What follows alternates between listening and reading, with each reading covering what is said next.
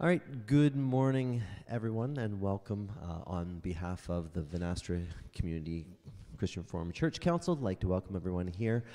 A bunch of really great announcements in the bulletin today. I'll highlight a few of them. So first off, just looking for drivers for Debbie Teeter to have her joining us for worship again Sunday morning. And if you're able to help out with that, please contact Fran. Next week is going to be a really busy week. A reminder that we will be having a potluck and saying farewell and wishing all the best and God's blessing on the DeWeird family as they head off. Also, there will be, after the potluck, a chance for kind of an open mic wishing them well and giving words of blessing and shared experiences at 1 o'clock. And there's cake there too. Also, there is the baptism for Isla next week, so keep that in mind as well. Also, volunteers, we're looking for help with children's messages and potentially some reading sermons as we move into this time of transition. So if you're able to help out with that, please contact the council clerk. Greeter and cleanup duties, we're excited to have those coming back. Please watch for the list, and if you would like not to be a part of that, then please also let Kelly know so that you're not put in that position if you don't want to. And then today we're going to be drawing names, and God willing, we'll be installing office bearers next week, so just continue to keep that process in your prayers. I believe that's everything. Shall we go to the Lord in prayer? Dear Heavenly Father, we thank you for bringing us here this morning. We thank you that we can freely gather together to worship your name as a family of believers, to walk alongside one another and to just come together to know you more. We pray that as we gather together this morning, you will quiet our minds and open our hearts, that we might be prepared to take in the message that you have put on Pastor Paul's heart, and that we will grow and work in your kingdom here. Just, we pray that everything that is said and done will be to your praise, honor, and glory. In Jesus' name we pray. Amen.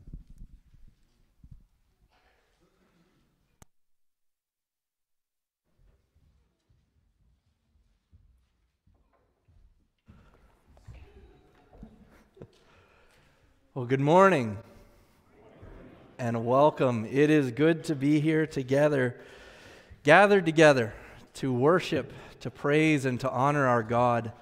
And as we gather together, we hear words of a call to worship, a call inviting us to come and gather in worship. I invite you to rise as we hear these words.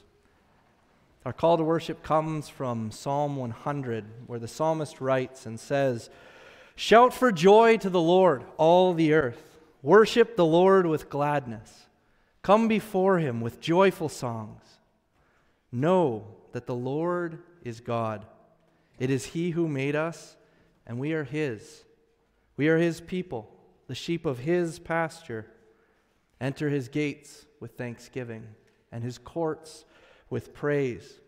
Give thanks to him and praise his name, for the Lord is good, and his love endures forever.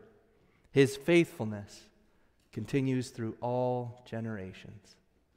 As we gather here this morning, all different generations, ranging from those in their 90s to those who have yet to hit a year, we come together to remember God's goodness, his faithfulness, to bring praise and honor and glory to him. And as we come, we're reminded that our God is here with us, and he welcomes and greets us. Grace and peace to you from God our Father through the Lord Jesus Christ. Amen.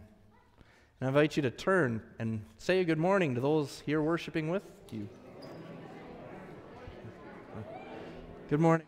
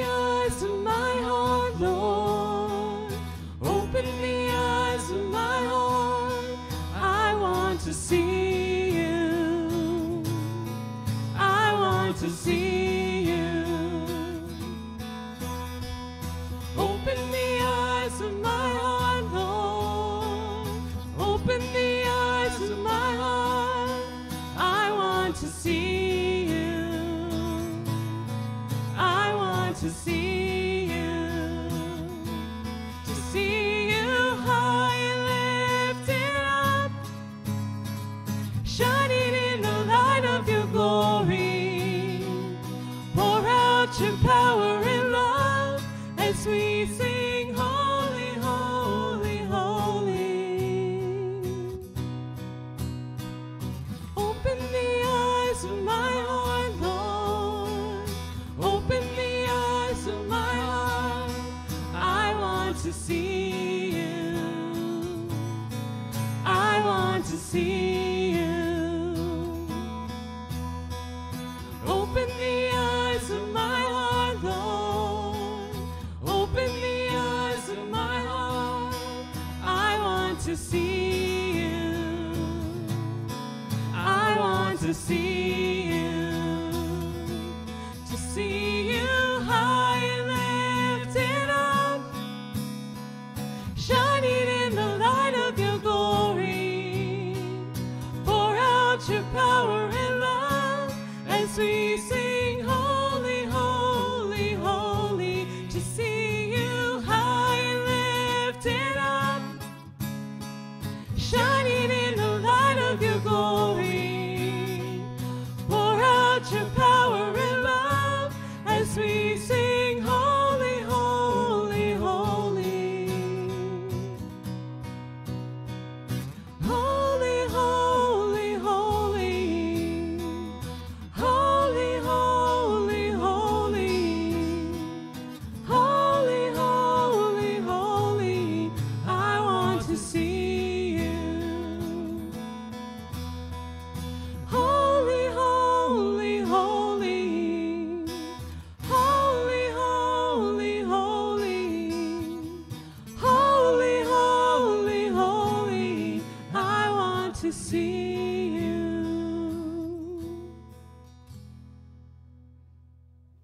Be seated.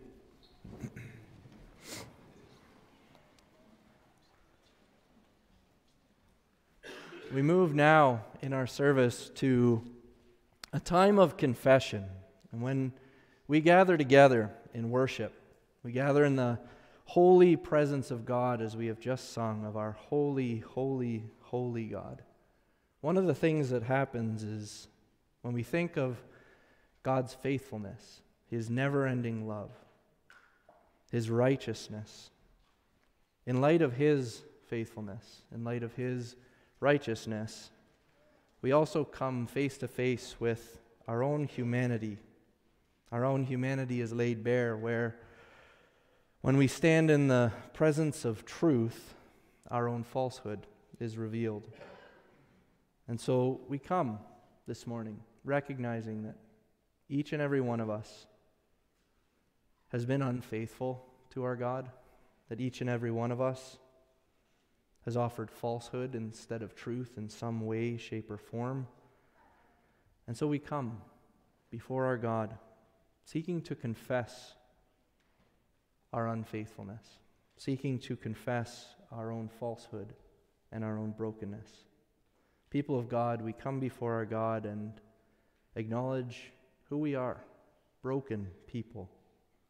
And we ask our ever-present God, our God whose love endures forever, to forgive us. So we come now in a time of confession. I invite you to bow your heads with me. Merciful God, we confess, Lord, that we have sinned against you in our thoughts, in our words, in our deeds. Lord, you have set us apart as a people who are dearly loved, and Lord, you have called us to be a light to this world, to love, honor, and glorify you in all that we do. You've called us, Lord, to love our neighbors as ourselves, to tell them of the love and grace that we have received, the same love and grace that you offer to them. Yeah, Lord, we can be embarrassed, we can be afraid, we can be shy, we can come up with all sorts of excuses, reasons as to why we cannot or should not reach out. Not now, not this person, not in this place. And yet, God, all those are is excuses. Lord, we long to be your faithful people. We long to love and serve and honor you more fully each and every day.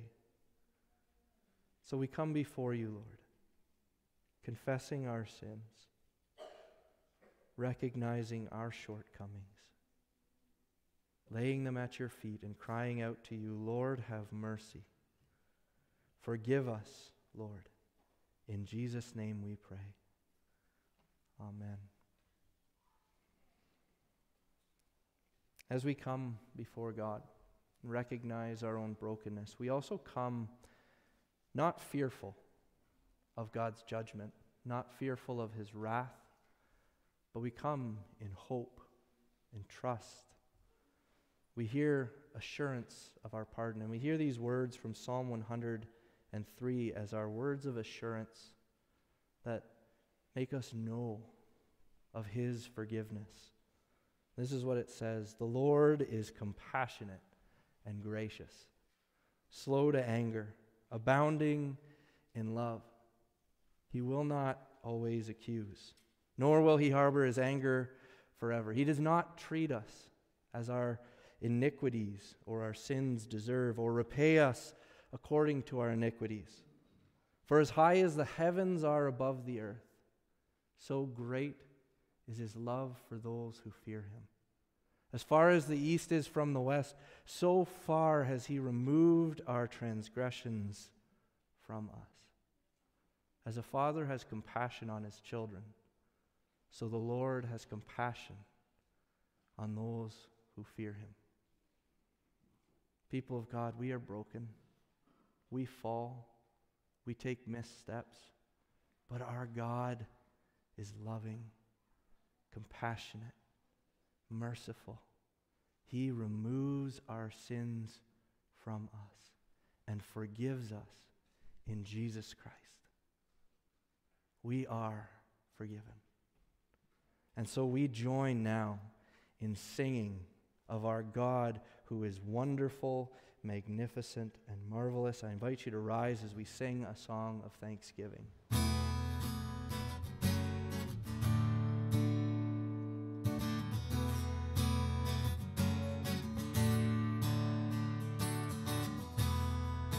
Lord of all creation,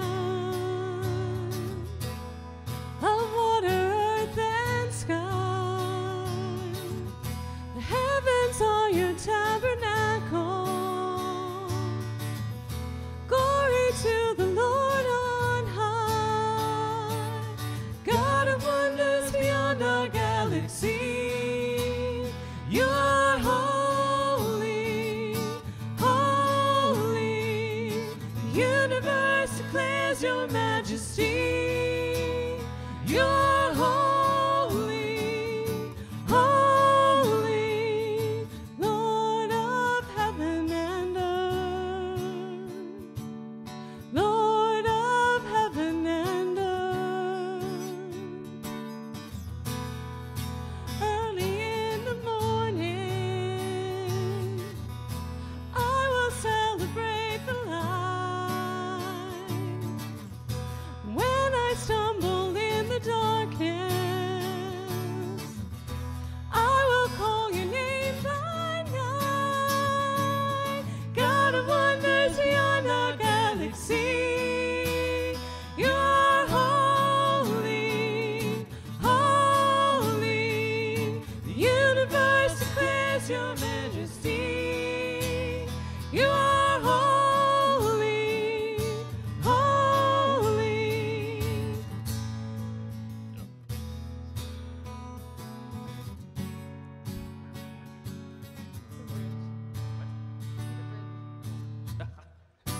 Hallelujah to the Lord of heaven and earth. Hallelujah to the Lord of heaven and earth.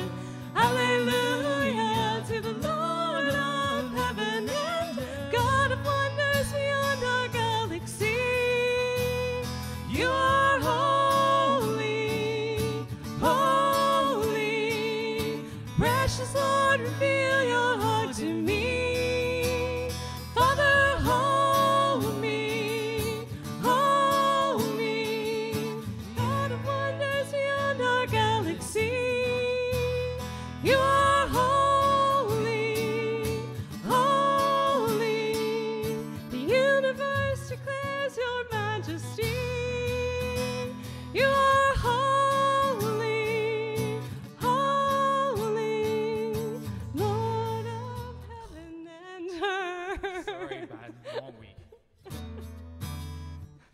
Just end. Just end. done. Just- Sorry. We apologize. You may be seated. Thankfully, the Lord forgives.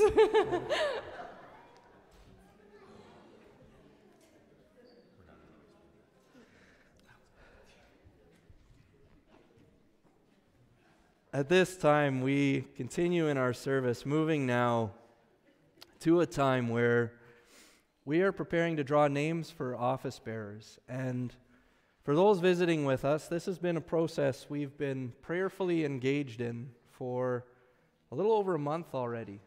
As we walk through these processes and we figure out the steps of what it takes to find new leaders within the church, new elders and deacons, one of the things that we want to make sure we don't forget is that it is a prayer-filled practice, a prayer-filled process, where for months people have been considering the gifts of others in this congregation, and it is always so uplifting to see the sheer size of lists of names of people in our church who are recognized as having gifts to lead as elder, gifts to lead as deacons, and other members nominate them.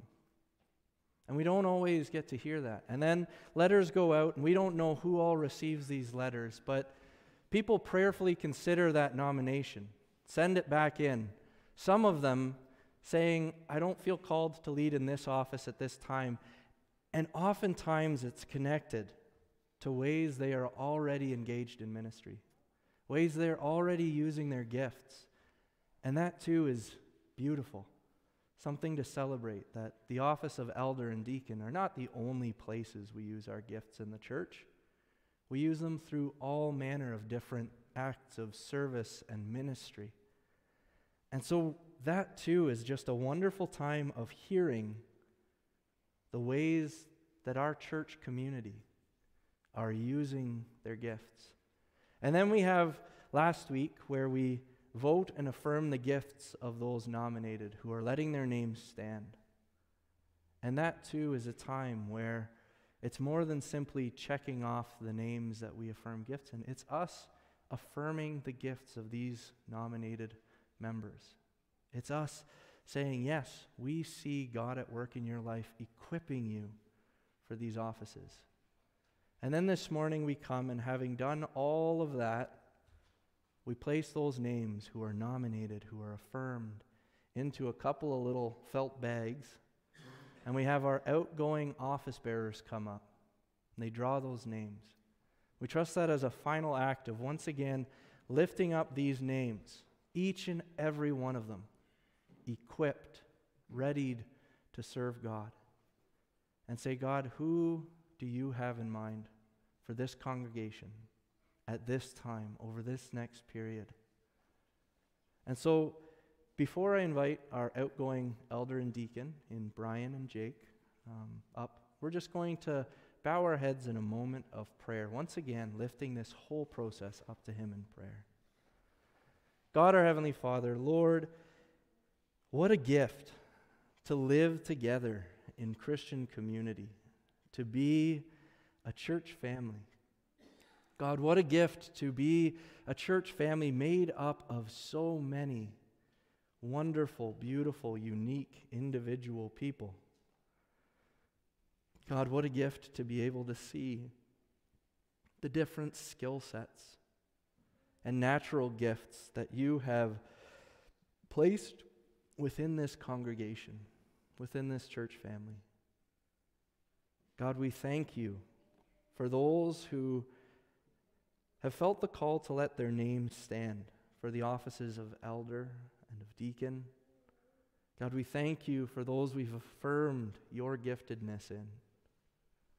God, as we now prepare to draw names for the role of elder and deacon, we pray, Lord, that those names drawn that they would be uplifted and thankful, excited, and ready for the calling that is being placed on them to lead this church over the next few years alongside the rest of the council.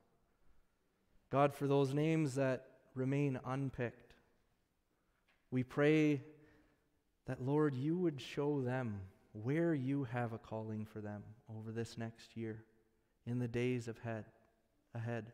Whether it's a calling toward a season of rest, a calling toward a season of ministering in a different part of this congregation. God, we pray that this process, that this time would be led by your Spirit's leading. That, Lord, you would strengthen and encourage each and every one of us as we see these leaders emerge among us, and as we are reminded of the ways that each and every one of us continue to use our gifts as a part of this church family. God, we thank you for this time. We pray it in Jesus' name. Amen.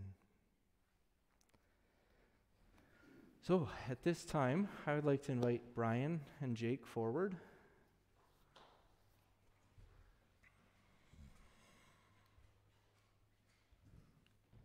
We're going to switch to this one.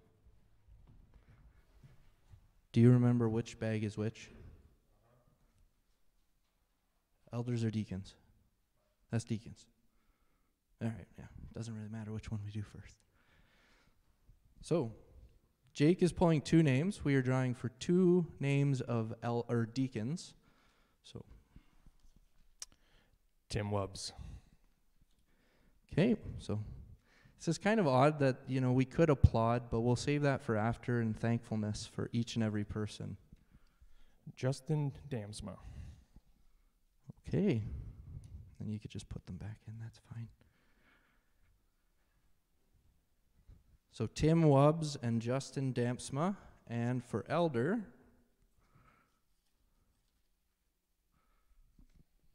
Leo Gerdanis. Leo Gerdanis. And so now it's fitting, I think, a round of applause for those who are going.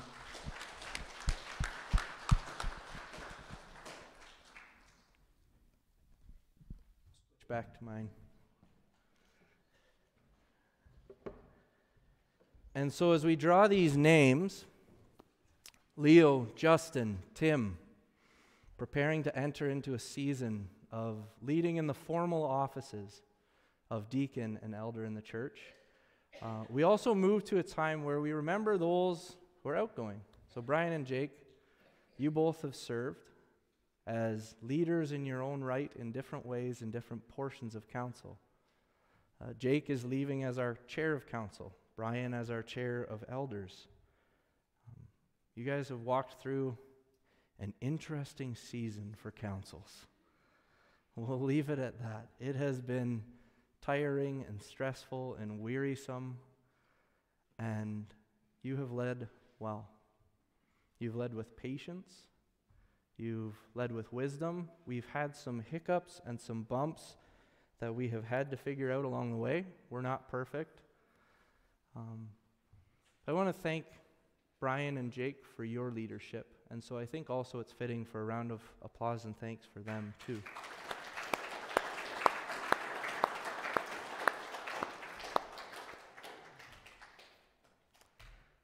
We are thankful for the gifts of leadership that God provides here in His church. At this time, I want to invite our children forward for our children's message.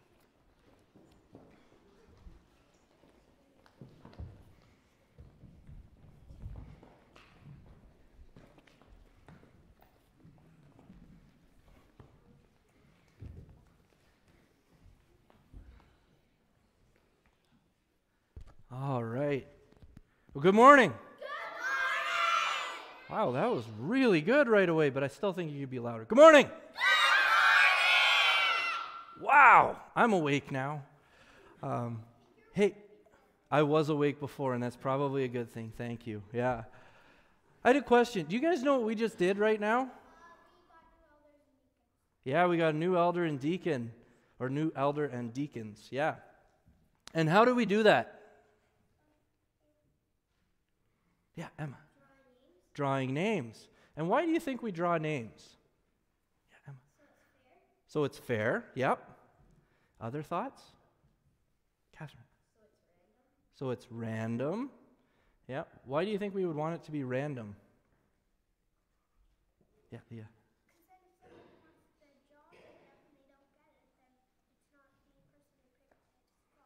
That's right. Then the people whose names aren't picked, because did you know those bags up there that we pulled names out of, there's other names in there.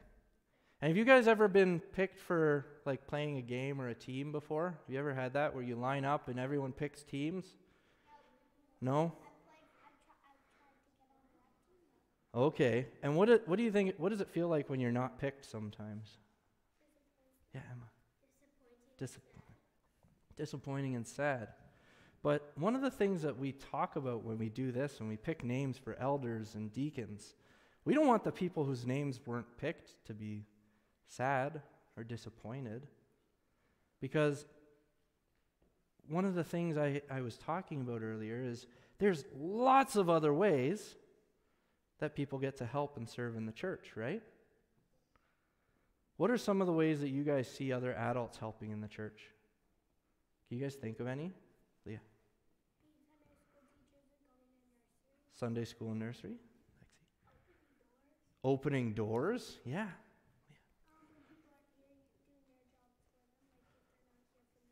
Right, if someone missed and wasn't here for nursery and someone else steps in. Others. Do you guys get juice after church now? Do you think that juice just poof shows up on Sunday morning? No, not quite. No, it's not magical apple juice. No. Yeah. All right. What about singing and playing instruments? Do those just happen randomly? No. Someone helps with that. What about, do you think, when you look out here at all these adults, do you think there's people doing stuff that we don't even see? Yeah? Like praying for us? Like maybe cleaning when we're not here? Maybe preparing for some of those lessons? Or planning schedules of who's going to be in nursery or play music? There are so many ways we serve in the church. And so even though there's some names this morning that weren't picked, there's still lots of different places that God can use them. And you know what's the craziest part of it? Even for you guys as kids, some of those things we heard about this morning that you guys were saying are ways that other adults help. Each and every one of you guys gets to help do sometimes too. Do you guys ever help in Sunday school? Help do maybe part of the readings or the lessons? Do you guys ever hold doors open for people? Do you guys ever pour juice for someone else if they can't quite reach it? Yeah. There's so many ways that you guys too are also helpers in the church. And so this morning, part of what we did is we prayed and we said, God, we thank you for all the gifts, all the skills and the strengths that you've given to this whole church. Because every person out here, they all have strengths and gifts. And every single one of them, do you think there's any of them that have exactly the same gifts as the next person? No way. Same with you guys. All of us are different. And God makes us different. But He gives us space and opportunity to serve in different ways.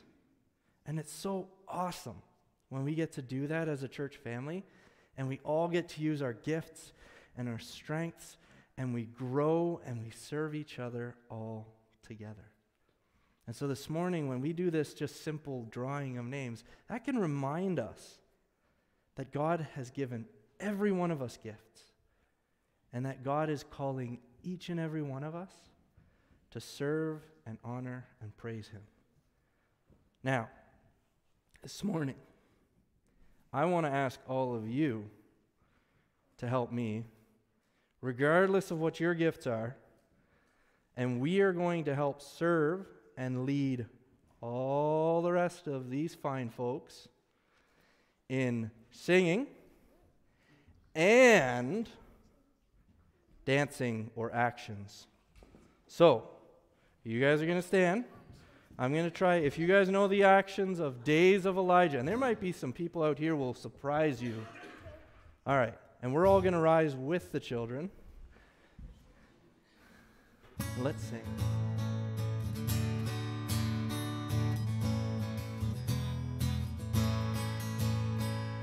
These are the days of Elijah, declaring the word of the Lord. And these are the days of your servant Moses, righteousness being restored. And though these are days of great trials, of famine and darkness and sorrow, still we are the voice in the desert, crying, prepare ye the way of the Lord. Behold, he comes, riding on the clouds, shining like the sun. At the trumpet call, lift your voice, the year of Jubilee. Out of Zion's hill, salvation comes.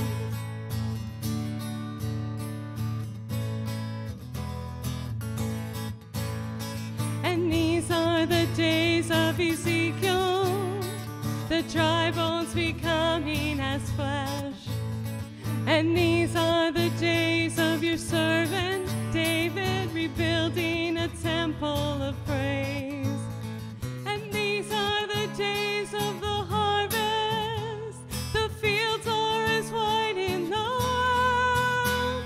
And we are the laborers in your vineyard, declaring the word of the Lord. Behold, he comes, riding on the clouds, shining like the sun.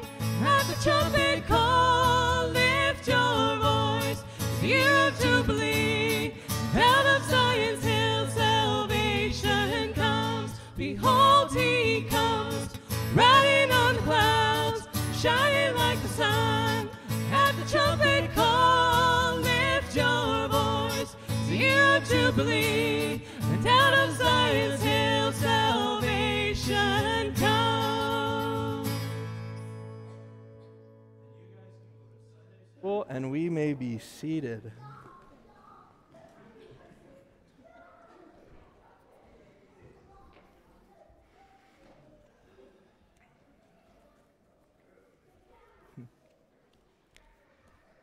And as our children go and continue in their worship together, we also continue in ours, preparing to open God's Word together, preparing to hear God's Word together. And just as we do so, let's bow our heads for a prayer for illumination. God, our Heavenly Father, it is amazing that you speak into our lives, that you, Lord, the Creator of the world, who spoke things into being, would speak in ways that lead and guide and direct our lives each and every day. God, as we open your word, we pray that we would have hearts and minds ready to receive the things that you are leading us toward, ready to hear and listen well, ready to meditate and chew on the things that you are revealing to us in your word. God, we thank you for this time. We pray this in Jesus' name. Amen. This morning, we are going to be opening up and reading from two different scripture texts. First, Matthew chapter 6, verses 5 to 15, and then we'll be going back in our Bibles to 2 Kings chapter 20, verses 1 to 5. So Matthew 6, 5 to 15, and 2 Kings 20, verses 1 to 5. We'll begin in Matthew chapter 6, and this is what it says. And when you pray, do not be like the hypocrites, for they love to pray standing in the synagogues and on the street corners to be seen by others. Truly I tell you, they have received their reward in full. But when you pray, go into your room, close the door, and pray to your Father who is unseen. Then your Father, who sees what is done in secret, will reward you. And when you pray, do not keep on babbling like the pagans, for they think they will be heard because of their many words. Do not be like them, for your Father knows what you need before you ask Him. This, then, is how you should pray. Our Father in heaven, hallowed be your name. Your kingdom come, your will be done, on earth as it is in heaven. Give us today our daily bread, and forgive us our debts, as we have also forgiven our debtors. And lead us not into temptation, but deliver us from the evil one. For if you forgive other people when they sin against you, your heavenly Father will also forgive you.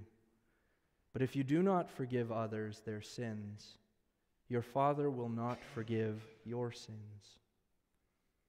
And then moving back in our scriptures to 2 Kings chapter 20, starting at verse 1.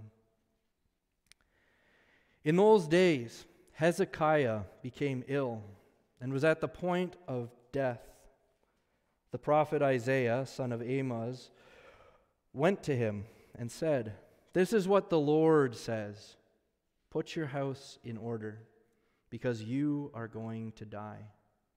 You will not recover." Hezekiah turned his face to the wall and prayed to the Lord.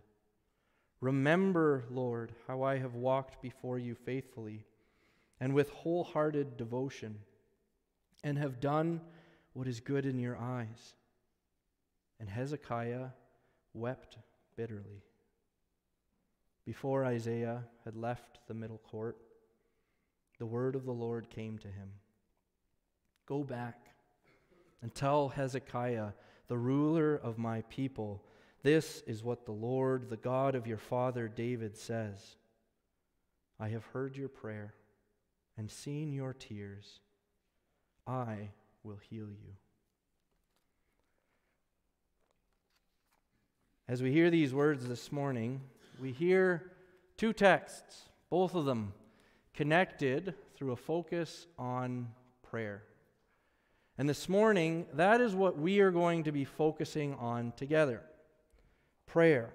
What is prayer? And if you're visiting with us, we're going to be doing this as a part of our series that we've been focusing on. We've been going through a series over the last few weeks titled Devoted Church, where we've used Acts chapter 2, verse 42 as an outline, a template for thinking about what we are called to as the body of believers, as the church. Because in Acts 2:42 it says that the early believers had a fourfold focus on their time of gathering together, that they were devoted to the apostles' teaching, to fellowship, to the breaking of bread, and to prayer. And we've been going through those, hearing how first being devoted to the apostles' teaching reminds us that we're devoted to testimony of who God is. That a part of the church's calling is to be a people who listen to God's revelation of Himself through His Word and through His world and through the ways that He is testified about in the lives of other believers. So the church is called to listen. And then we talked about how we're called to be devoted to fellowship, koinonia, literally doing life together. That we are called to walk with each other through life. And so the church is called to gather, to come together, to be together. And then last week we looked at how the church is called to be devoted to the breaking of bread, to eat together, to gather at the table, to remind each other of how God provides for our earthly needs in the food that is before them, but how they are also reminded that in that breaking of the bread, we remember Jesus' body broken and God's provision, not just for the here and now, but His provision for all our needs for salvation in Jesus Christ. So the church is called to listen, to gather, to eat and remember. And now the fourth one is they were devoted to prayer. The church is called to be a body who prays. But as we think about prayer and look into our texts this morning, I think it's important if we first talk about what exactly prayer is. Because there are different approaches. There are different ways that we pray. For some, prayer is often very similar to the genie in Aladdin. Rub the lamp and ask for your wishes, right? And that's what prayer is. We have access to God, so we bow on our knees and we ask God for all of our wishes, all of our wants, all of our desires. For many, that's what prayer is. For others, it's eerily similar to a complaints department. Let's go to God in prayer and tell Him how broken this world is and ask Him to fix it. And that's how we pray. There are different ways of approaching prayer, but this morning, I think as we unpack and think about prayer, one of the things that I hope we can recognize is that prayer isn't so much something where we go and we seek to get something. That prayer isn't something where we seek to ask for our wishes and receive something. Or prayer isn't something where we go and we ask for something to be fixed and we receive that. We don't pray to get something, but we pray to get to know someone. Prayer is an act of building relationship with God. It's an act of communication that includes both us speaking and reaching out, and also us listening and receiving a word from the Lord. That prayer is an act of building that relationship. And I think we'll see that as we look in our texts this morning. We begin in Matthew chapter 6. And of course, in Matthew chapter 6, we hear in this text the Lord's Prayer, a familiar prayer that probably many, if not all of us, have memorized along with millions of people around the world throughout history, knowing these familiar words. But this morning, that's not the portion of this text we're going to focus on. If you want to know more about the Lord's Prayer, about what it all contains, about what those phrases mean, I would invite you, go check out the Heidelberg Catechism. It goes through line by line with scriptural references talking about the beauty and the depth of the Lord's Prayer. But that would be for another day and another sermon series. This morning, what I want to focus on is verses 5 to 8, the context, the build-up to Jesus inviting His followers and those gathered there to pray that Lord's Prayer. Because what Jesus talks about in verses 5 to 8 is these different views of prayer, these different approaches. And Jesus doesn't really sugarcoat things. He doesn't leave them kind of unnamed. He says, when you pray, do not pray like the hypocrites. And here it comes. I'm going to tell you what a hypocrite's prayer looks like. It says they stand in the synagogue. They stand on the street corners. They want to be seen. They want to be heard. They want to make a show of this prayer that they are praying. But I tell you, they've received their reward in full. They're acknowledged. Their sense of being acknowledged as one who's out there and praying loud, vocal, visible, public. That is their reward in their prayer. But then he sets it in contrast to his instruction, to his followers. He says, but when you pray, go into your house, go into your room, close the door, and in the secret, in the quiet, in the place unseen, in a space unheard by others, there pray, in private. And we see this layout happening. Hypocritical prayer out in the public, to be seen, to be heard, to be vocal, to be visible. Private prayer in the secret, in the quiet. And he says, and your Father who is unseen will reward you. Your Father, who knows what is done in secret, will reward you. So we already see this division being laid out. The visible, vocal, out there prayer that's more showy versus the hidden, the unknown, the unseen. But then he builds on it again. He says, and when you pray, do not keep on babbling like the pagans do. Again, very clearly, do we want to be hypocrites and pagans? No.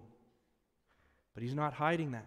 Don't babble on because the pagans think that their many words or their fancy words, their ornate words are going to make their prayer heard all the more. Don't pray like that. Your Father who knows everything, knows what you need. Go to him and pray, and then he gives the words of the Lord's Prayer. A succinct, short, all-encompassing prayer. Don't babble on. Don't make it more than it needs to be. Don't be showy. Don't be out there. But let your prayer be intimate, be vulnerable, be straight to the point, in a space where others don't need to hear, others don't need to see. Let that be your prayer. And I think if we're thinking of prayer in terms of an act of building relationship with God, it makes complete sense that our call to prayer would be one to go to the secret place where we can be vulnerable, where we can be honest, where we can be open before our God in prayer. Because if we think about building relationship in our own lives, in the day-to-day, how many of you who are here and have lived in a relationship, maybe you're married, you're dating, you're a son, a daughter, a child, a parent, how many of those relationships were built by yelling at each other over a crowd out in a public place? Is that where your relationship was forged? Out and about, inviting everyone to know every little detail of what's going on? I sure hope not. Right? Our relationships, lifelong, lasting relationships, are forged when we can be vulnerable with each other, when we can be honest, when we can be intimate, when we can share in relationship together in a way that is unseen by the masses. That what people see is really just the tip of the iceberg of the depth of where our relationship goes. So of course, if prayer is our act of building relationship with God, of getting to know God, then of course it's going to be an act that's vulnerable, that's intimate. It's probably unseen for the most part to the masses. I think in our second text, in 2 Kings chapter 20, we see an example of that very relationship being forged and growing in the person of King Hezekiah. King Hezekiah is on his deathbed. He's deathly ill. He's sick. More than that, God speaks to Hezekiah through the prophet Isaiah and says, Hezekiah, get your things in order. You will not recover this. You are going to die. And in that moment, we hear in our text, Hezekiah turns. He turns to the wall. He turns away from those with him. And he prays. A vulnerable, intimate prayer, praying, God, you know I've been your faithful servant. You know I serve you wholeheartedly. God, heal me. And he weeps bitterly. He lets out his emotions. He lays them there. And as Isaiah is leaving, before he can leave, he receives a word from the Lord again saying, go back to Hezekiah. Let him know the word of the Lord. I have heard your prayer. I have seen your tears. You will be healed. And Hezekiah is given 15 more years of life. Hezekiah prays and weeps bitterly, not so others will know it, not so others will see it, but in his own act of vulnerability, desperation, we might even call it, of speaking plainly and honestly to his God, whom he loves and he has served wholeheartedly. And God hears his prayer. And so, when we gather together this morning and we think about prayer, what prayer is, what prayer looks like, I think we start to see it's not meant to be showy. It's not meant to be extreme poetic language that has to be well written and rehearsed. It's meant to be raw, vulnerable, honest. A step in building relationship with God. And one of the odd things is, as we think about prayer this morning, we're doing so in the context, in the frame of hearing that the early fellowship of believers, the early church, that they were devoted to prayer not just individually, but together. And so what does that mean? If prayer is this intimate, vulnerable, secret, hidden, tucked away thing, what does it mean for a church, a community, to be devoted to prayer together? Well, last week, we looked at the breaking of bread. And I had mentioned that many scholars think that the breaking of bread is actually a sub-category, a sub-area of focus underneath fellowship. That a part of doing life together, a part of being devoted to fellowship includes breaking bread together, eating together. Well, those same scholars think that prayer is also one of those subcategories. That prayer too, and the devotion to prayer in the early church, was a part of their fellowship. Their gathering together, their doing life together. That, in fact, Acts 2:42 has really two areas of focus. They are devoted to the apostles' teaching and fellowship. And then in fellowship, that includes breaking bread together and prayer together.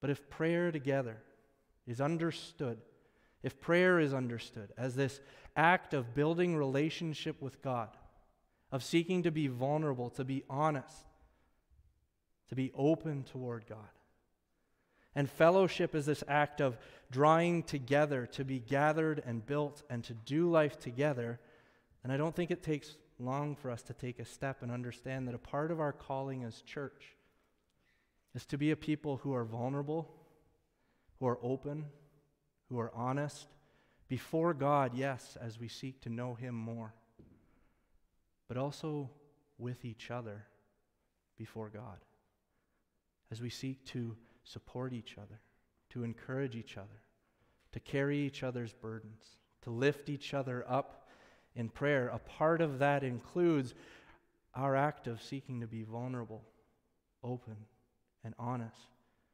with those we worship with those we walk alongside, as we grow in koinonia and fellowship and doing life together.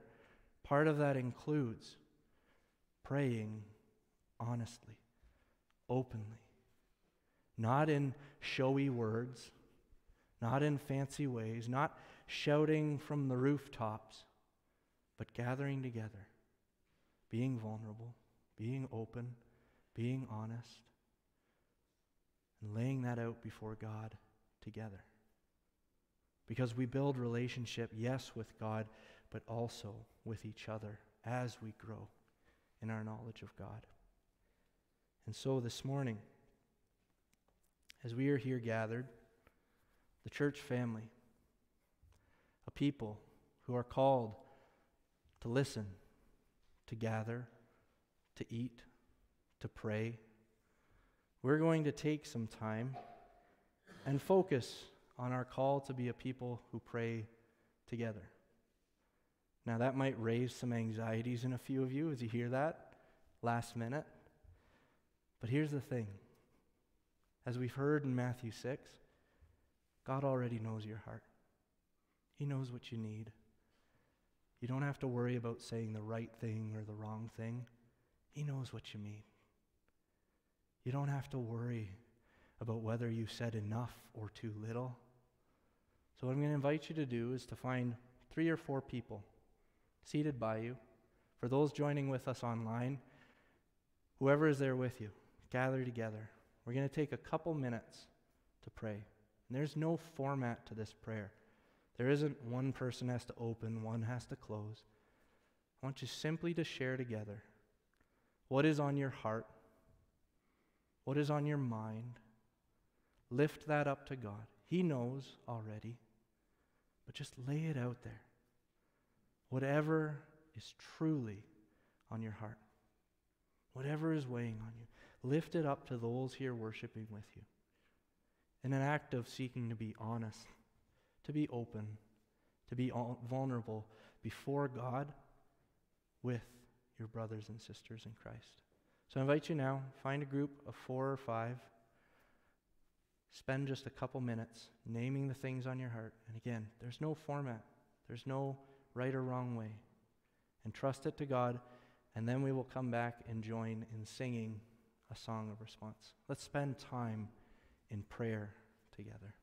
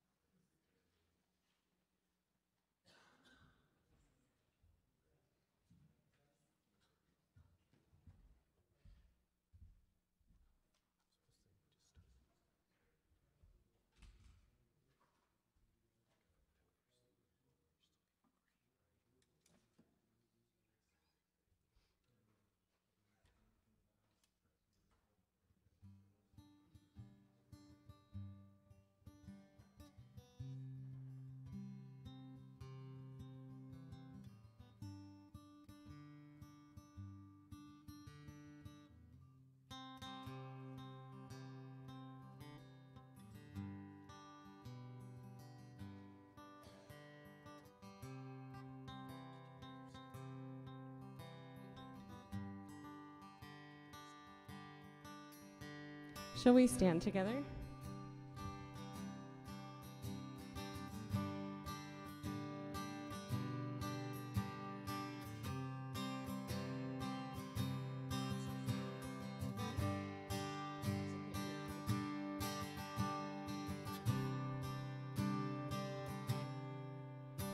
I've tried in vain 1,000 ways, my fears to quell, my hopes to raise. But what I need, your word has said, is ever only Jesus. You died, you live, you reign, you plead. There's love in all your words and deeds. This weary heart finds all it needs in ever only Jesus. I want to know you, Jesus my Lord, King of the heavens, King of my soul.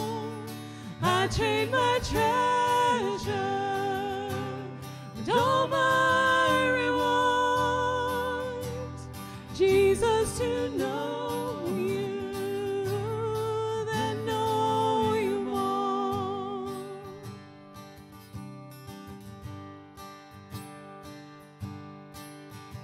Though some should curse me for your name, I have no fear, I have no shame. You stand with me for all my days, my ever only Jesus.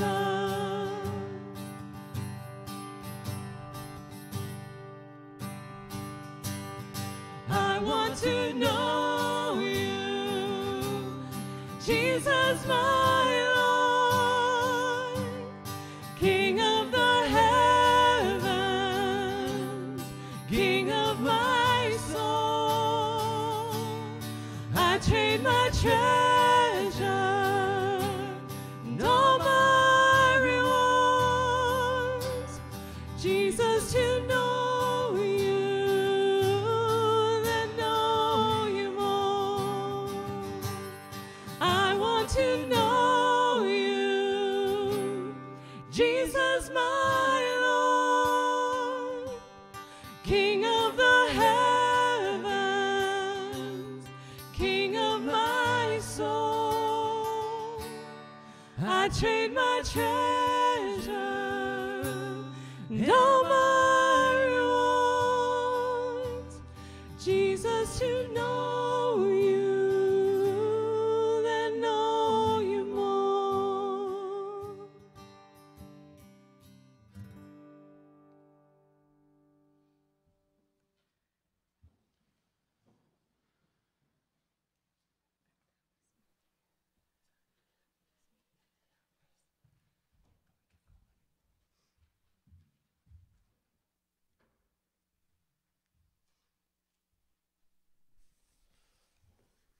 Good morning.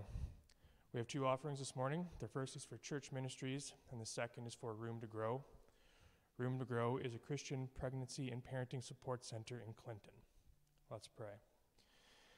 Gracious God, use this money and all that we have for this building, for the building up of your work in this church and the wider community for your glory. Amen.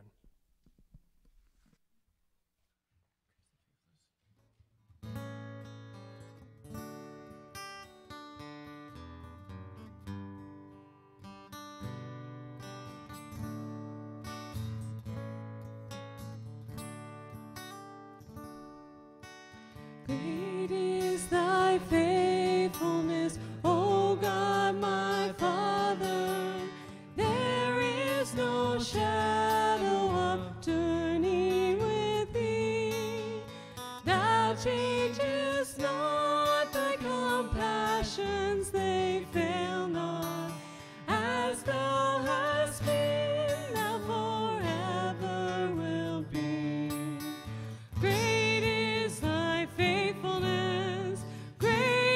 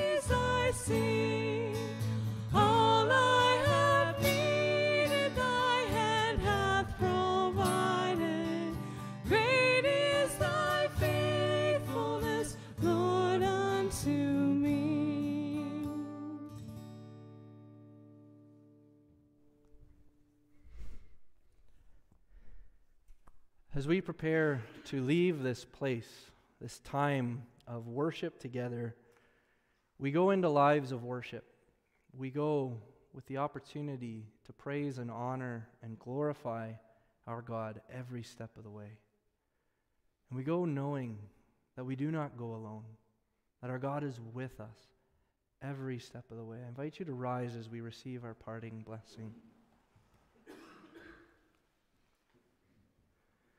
May the grace of our Lord Jesus Christ, the love of God, and the fellowship of the Holy Spirit be with you now and forevermore. And all God's people said, Amen.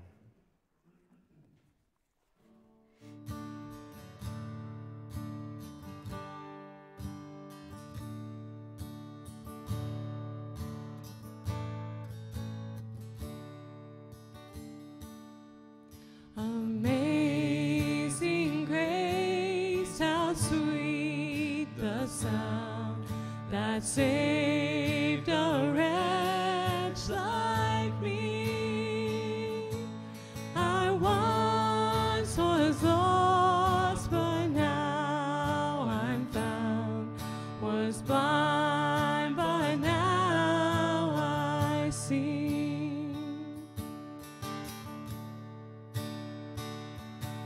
'Twas grace that taught my heart to fear, and grace my fears relieved.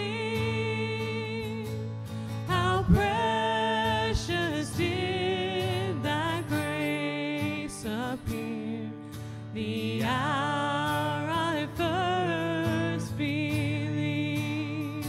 My chains are gone,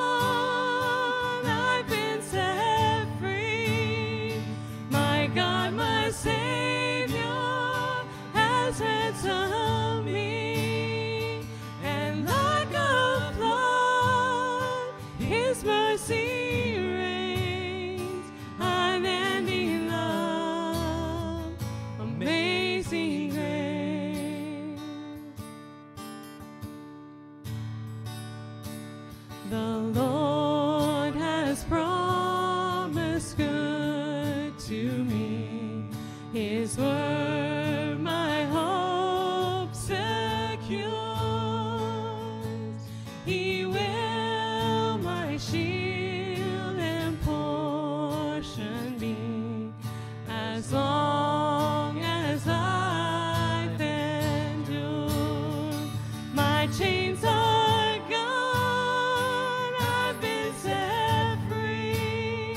My God, my Savior, ransom me, and like a flood, His mercy reigns, unending love, amazing grace. My chains are gone, I've been set free. My God, my Savior has ransomed me.